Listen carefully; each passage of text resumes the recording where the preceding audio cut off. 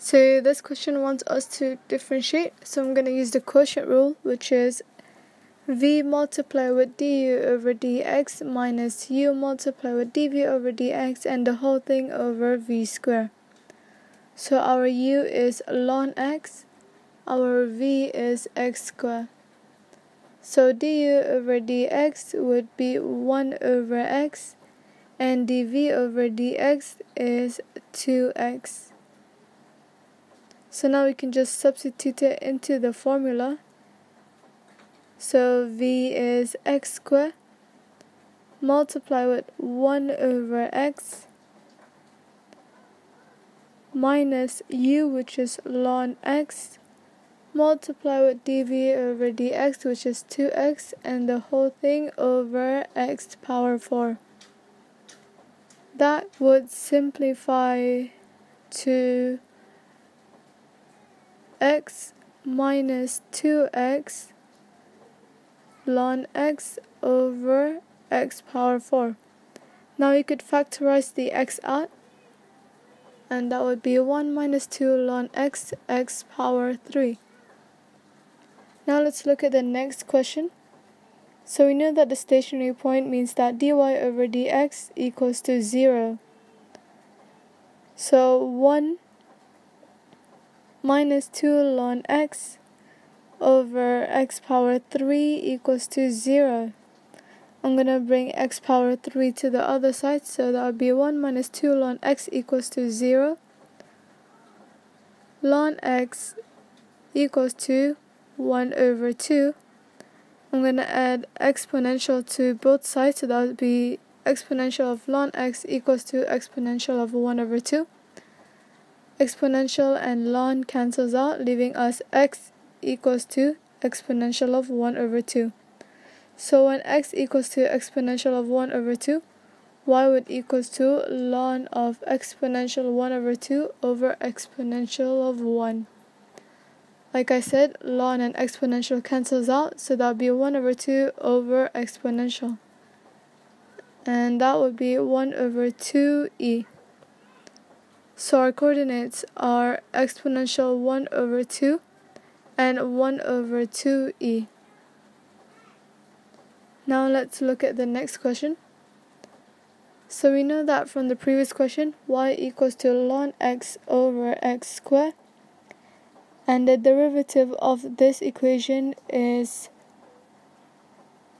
1 minus 2 ln x over x power 3.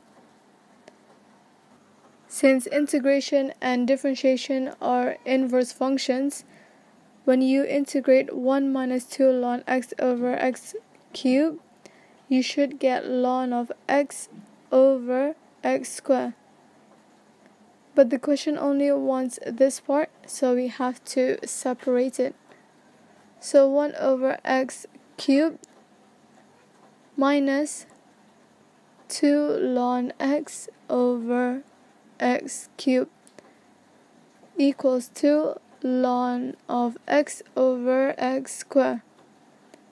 So when you integrate 1 over x cubed, you would get x power negative 2 over negative 2.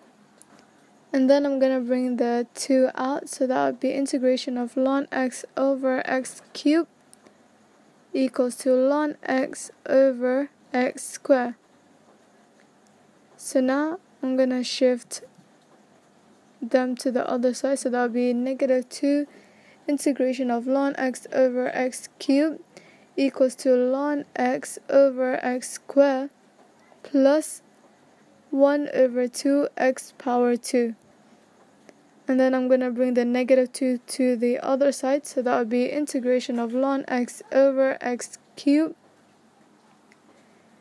is ln x over x squared plus 1 over 2x squared, and the whole thing over negative 2.